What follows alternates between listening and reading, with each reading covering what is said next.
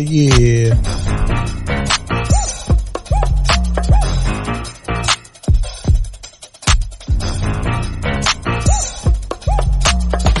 Thibedeaux, LG, and Young, or they the Black Trinity, is repeat breeding taboo in the bulldog world. The future of U.S. dogmen, scatterbred heaven or typebred hell? Let us analyze the evidence on this episode of Bulldog Court. Bulldog community, please rise. This is your host, Get a Hold Jones, because we got to get a hold of the game. Court is now in session. Ooh, we man. Back for another episode of Bulldog Court. Once again, I am your host, Get a Hold Game, because we simply got to get a hold of the game. I'm really appreciative for everybody checking Bulldog Court out on the Sporting Dog Archive.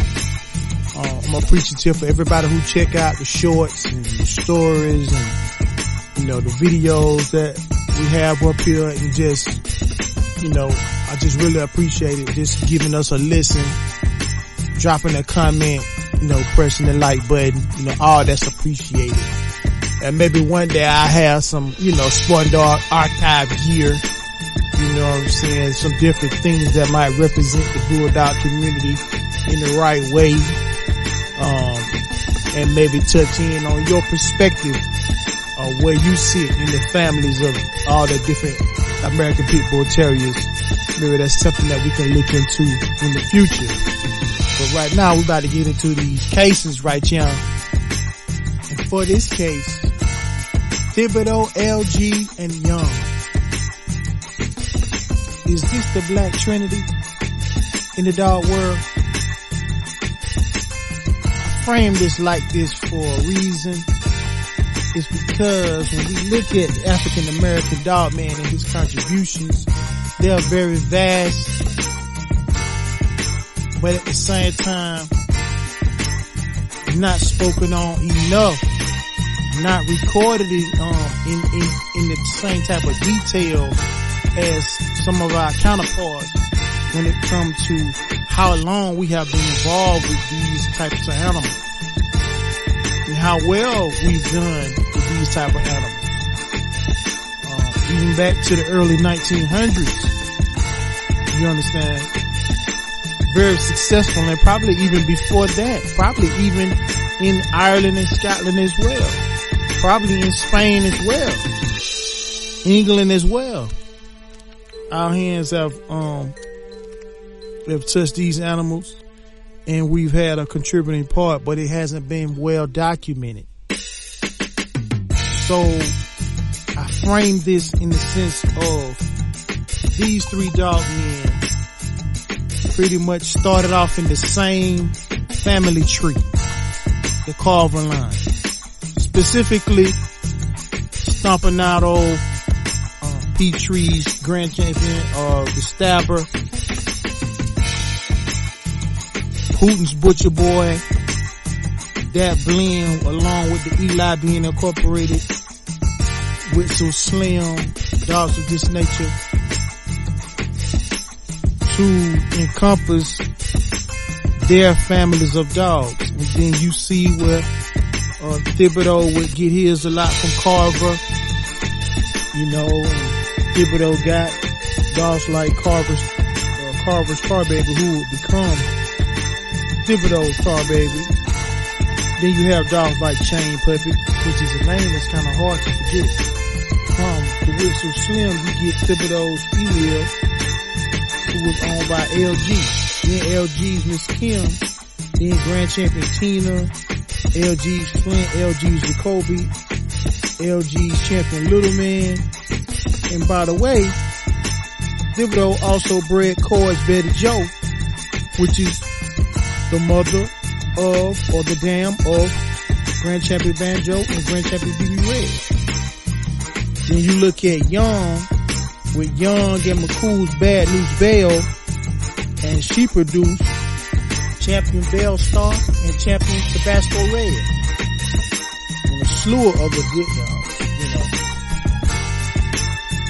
you know about Bad News, you know about Miss Kim and a lot of these animals, and then you see where, you know, I use the analogy of a Black Trinity because, you know, you got in church, you know, you had the Father, Son, and Holy Spirit, you know, but you have one that fathered everything in these bulldogs, and then the others came in under that and continue to push forward these families of animals, and they have stayed true to this for many, many years. And on that side, you can look at them as in bulldogging as the first Black Trinity of dogmen, because they have stayed so true to that line and that family of dogs throughout the years. And I don't ever recall any of them ever straying from it. And they have also gained, you know, other disciples, you know, if you will, from under that Carver strand. You can even look at people like the late Mr. Lacefield and others who have gotten dogs from this same Black Trinity, incorporated it into what they were doing, and they began to use it extensively for the rest of their time on Earth. You understand? For the rest of their time on Earth, they use these hounds with Thibedeaux, LG, and Youngin throughout the pedigree. And so you have even more that have come after that who are staying true to that. You know, when you start talking Carver, there are many different branches. You understand? There are many different branches of the Carver tree, but these dogmen in particular have stayed true to this. Now on the other side, you may have, and not to limit the mindset or the intellect of the bulldog community, you may know of somebody or a group of guys even further back than where I have reference to. You may be talking about, well, nah, man, that's new stuff. What you talking about? If you talking about the history of dogmen, you know, back before Kobe used to get his dogs from the Hightower brothers, and they was really the real Trinity because they kept starting him off, and a lot of those dogs, you know. Oh, people don't really, some people may not know that, you know. But there's truth to a lot of this. Historically, where the names been left out to save and glorify the guilty and cover up the heroes. It's, you know, sometimes it can be, you know, a cold-blooded game, and it always kind of have been for the most part. But it's been a beautiful game as well at the same time. But then you might look and you say, nah, man, that ain't the Holy Trinity. Triple M is the true Holy Trinity. That's not the one. Triple M is the M, and M. And the legacy they stayed forward. And even though two of the M's no longer here, we know that they were actually family. They were actually father, son, and uncle. You see what I'm saying? So they were like Trinity for real Trinity, because they were actually family. And they got a line of animals that at the time were kind of unconventional. You know, you really didn't see that cross before you saw them do it with the Jeep Alligator or Jeep Mayfield Sunshine, Mayfield's N-word heavily, or when they took the triple out red stuff and put it with the Mayfield Sunshine stuff. How they ripped through this game to the point that the late Miss Pat Carver actually thought that they were white guys, but they were actually African American guys, because the way that they were just annihilating, you know, destroying some of these nicknames that we read in these books, they just assumed this gotta be another one of those guys, but it wasn't. So you may say them. So it's something that I'm proposing to the community. Do you believe that Thibedeaux, LG, and Young, is this the Black Trinity? or the black bulldog trinity. And once again, I want to reiterate this, that I am not the judge nor jury, or it's up to you, the bulldog community, to decide. In the case of Thibedeaux, LG, and Young, are they the black trinity in bulldogs? This case is now dismissed. We'll get back to the show after these important messages. Check out one of the best dog talk shows out here, Bulldoggin' with Bo, on Dogman TV, Thursdays and Sundays, 7 p.m. Central Standard Time. Shout out to his co-host, Nonstop. For this next case, is repeat breeding taboo in the bulldog world? You might be saying to yourself, get a hope, James. Why are you saying this? You know what, bulldog community? I'm so glad you asked. Hey, bro, come on now, dog. Because of this. You ever heard of the old term, if it ain't broke, don't try to fix it? And we all know who has spent any amount of time in this game. We know how difficult it is to come up with your idea of the perfect all-around bulldog. Some of us have had this thing we call luck, and it happened in your first breeding and you never look back. Lucky you. But for the rest of us, it's taken a great amount of time, patience, money, calculating, whatever the case may be, instincts, or whatever the case may be, to come up what we came up with, the all-around bulldog. But after we get the all-around bulldog, why don't we see enough repeating of that said perfect all-around bulldog? Now in history, we can clearly see that there were some very significant repeat breedings done. But when we look at some of the baddest, very rare when you see those breedings, do you ever hear about, they bred those two dogs that threw, what if they had a repeated the Grand Champion Zebo breeding? What if they had a repeated tornado and got 2 or 3 more tornadoes or possibly a cyclone? What if they had just, and we see where, like we talk about Red Boy Jocko, and they tried different variations of the same breeding of 2 families. They put the Jocko on top, Yellow John on bottom. They put the Yellow John on top, Jocko on bottom. Different variations, very successful. But right here today, we're talking about straight up and down repeat breedings. And where we see where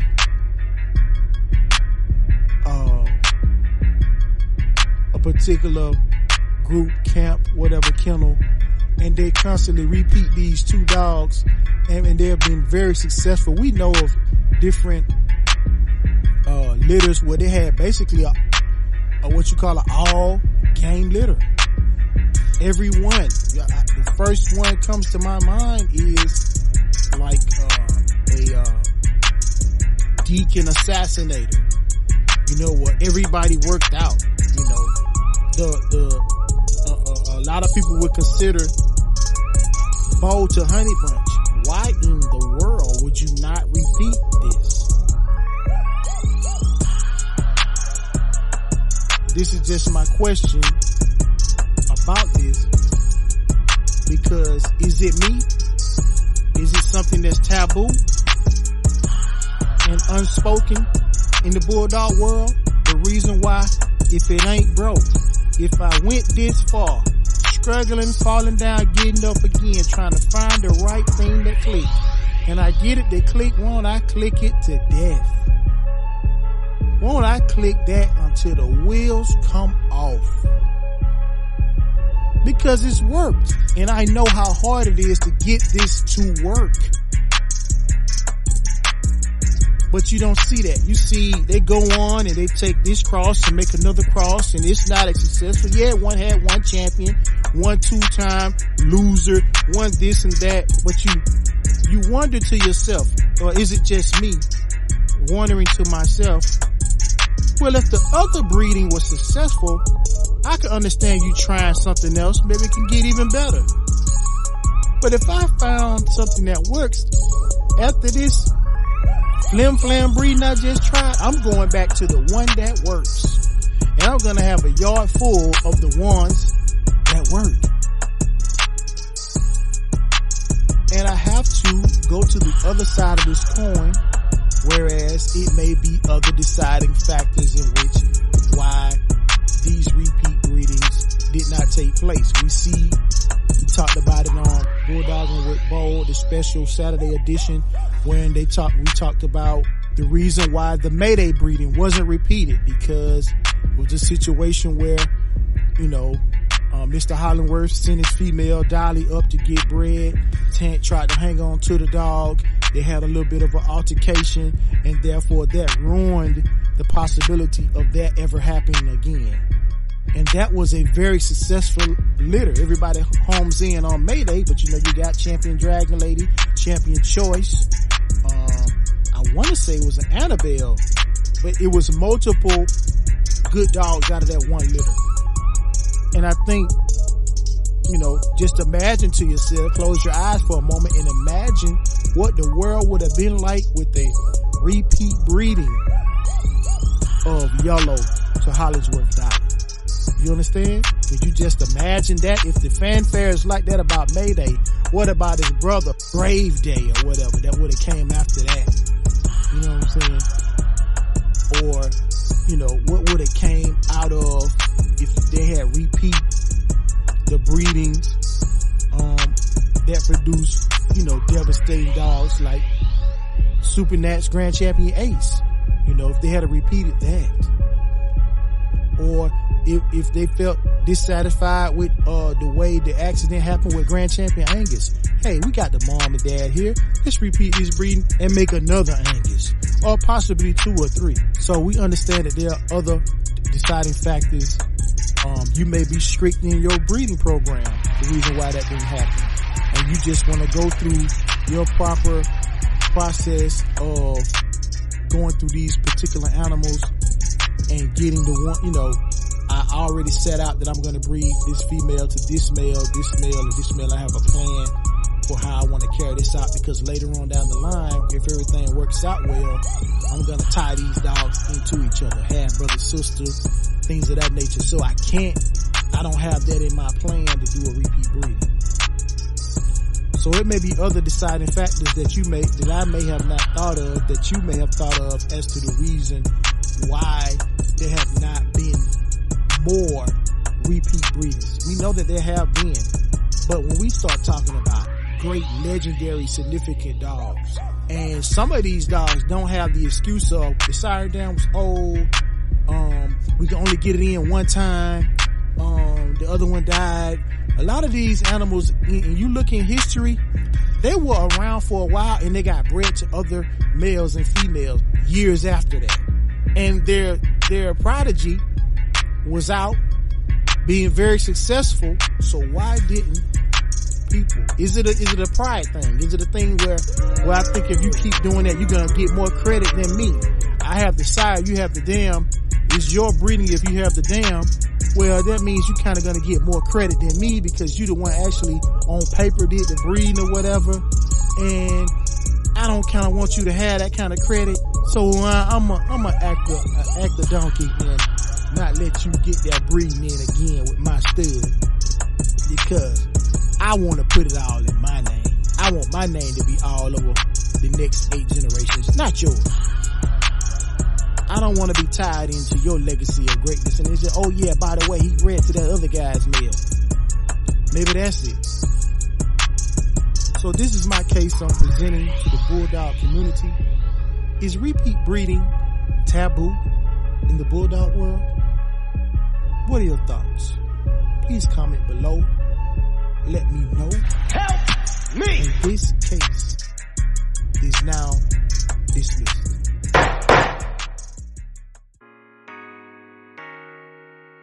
we're about to get into the third and final case for tonight. The future of the U.S. dogman.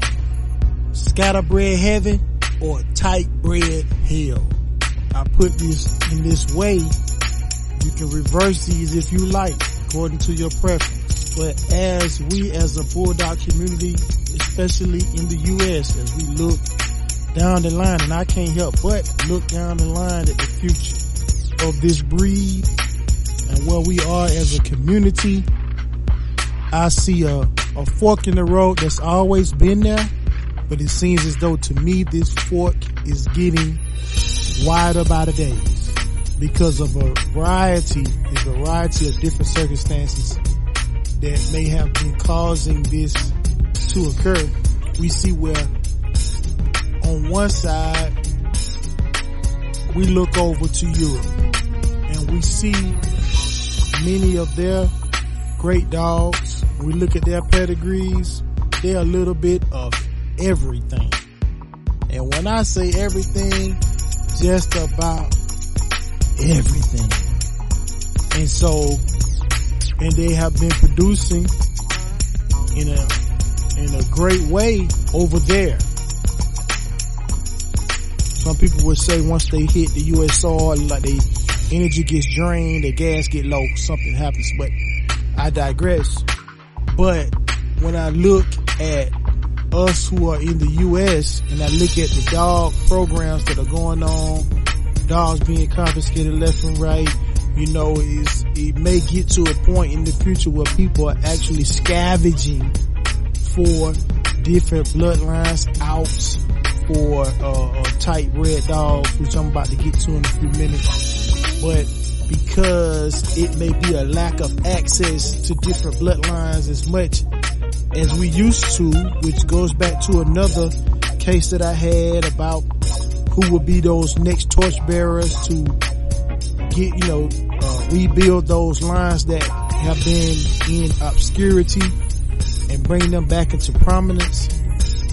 If that doesn't happen in the future, there is a possibility that it could be more of what I would consider tight bred hell.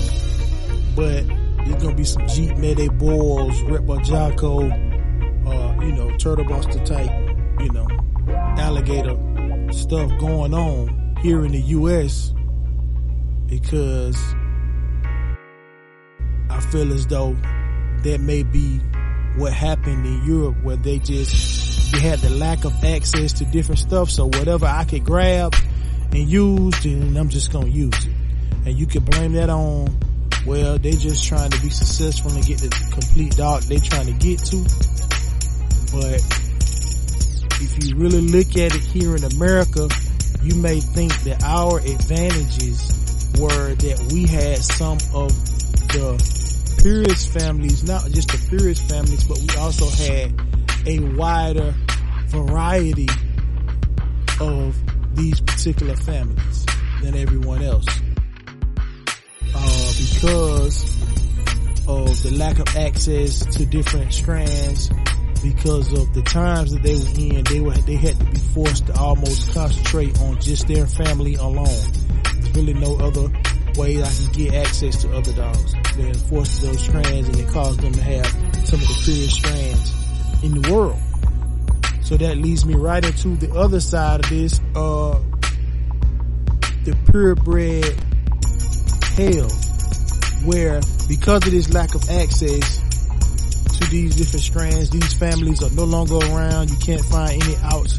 It may force you, and because of the climate where you just want to isolate and not be around people because of the stigma of the American Pit Bull Terrier, it will force you to be more closed in, as were the dogmen of old, for a different reason than what they were. They just had lack of access because the times that they lived in just didn't have internet, and in some cases a phone, and traveling was, somewhat difficult, and lack of funds in many areas.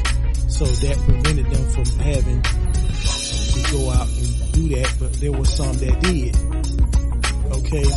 So because of that climate and people just not wanting to get their dogs taken from them, they may be forced to, you know, have a smaller family of dogs, but a tighter bred family of dogs.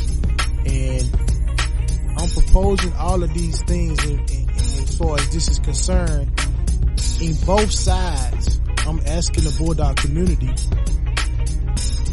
are we in the future going to wind up breeding ourselves into a corner? Are we going to breed ourselves into scatterbred, heaven or hell, or tight bred, heaven or hell?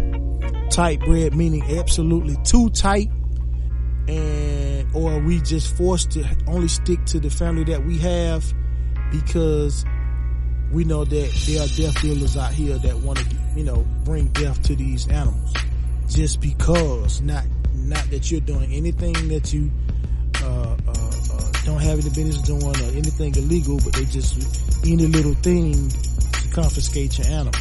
So it's just best maybe in some instances not to just even let people know you even have these animals because of how vicious the times are.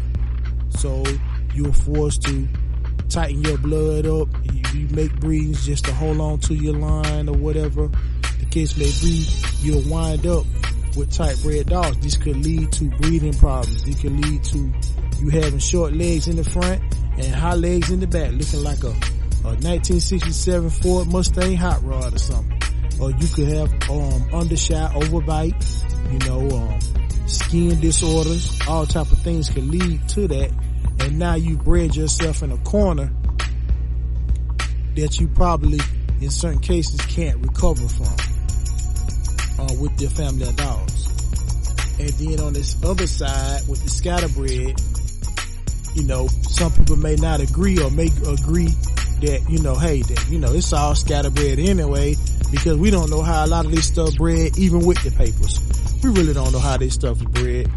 So, you know, we've been breeding scatterbred dogs all the time, and we just been playing like we just knew what this paper is true when it's really, we knew that the paper is really not worth the ink that it was wrote, you know, that was wrote onto the paper. It wasn't even worth that in certain cases. And so they may feel like that. And so, but still, nevertheless, do you feel as though the future of the U.S. dogman that we could possibly, because of the climate, because of everything that's going on, because of people who are chasing pedigree papers and people wanting pretty pedigrees rather than just performance animals that are up to whatever task that you put them in, you're going to wind up with a bunch of people with a bunch of tight bred dogs that nobody can use and really a shell of itself? Or do you think that there will be a situation where it's going to be scatterbred heaven for some people and scatterbred hell for some people, in the sense that if you were to get an animal in the future, it's got so many variations of different animals in it that it's going to be very difficult for you who will try to start up a breeding program to have this dog, because it has everything in it. So it's hard to concentrate on one line. You know, you're really getting a dog that's pretty much like a Cracker Jack box. You know, you never know what's at the bottom of the Cracker Jack box. You never know what you're going to get. And so it puts you in a bind in that way. And that could possibly, that's more fixable to me, in my opinion, than a tight bred dog with all kind of health problems that you can't really use. But at the same time, to get it back into a concentrated gene pool, that's going to take years to do. It's going to take years. So these are the two things that I'm proposing and what I'm on each side of the coin. Do you believe that the future of the U.S. dogman is scatterbred heaven or tight bred hell? Please leave your comments below. Tell me what you think. Am I totally out of bounds on this one? Do you think that it won't change anything? Do you think that, well, no, you're looking at it in a bleak way, the future is very bright? We don't predict that those things will ever happen here in the U.S. It'll never look like what it looks like in Europe or some other places where it's just pretty much a smorgasbord of whatever blood we can pretty much get our hands on that work, and we just throw it in there. And ragu, it's all in there. And so in this case do you believe that the U.S. dogman is headed for scatterbred heaven or tightbred hell? This case is now dismissed. Now it's time for my closing monologue. I like to say thank you for everybody who checks out Bulldog Court every Saturday, and also too, find the right family of dogs and then stick with it, man. Go get the best of the best if you can, but stick with your family, man. We need that out here in the Bulldog community for people to stick with it. Don't follow the trends all the time. Be a trendsetter, or just hold what you got sometimes. This is your host. Get a hold, James, because we got to get a hold of the game.